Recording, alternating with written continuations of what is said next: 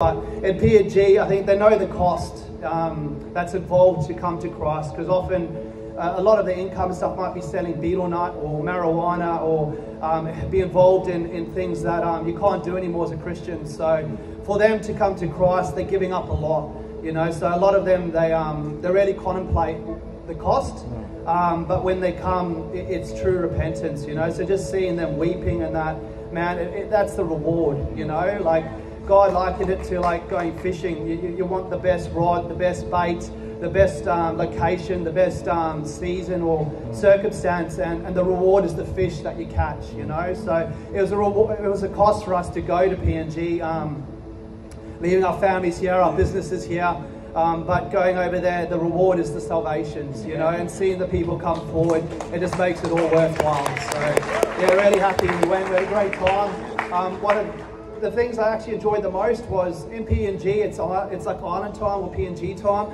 So yeah, you have to be ready by 6 p.m. and then, you know, 10 to 7 we're still waiting.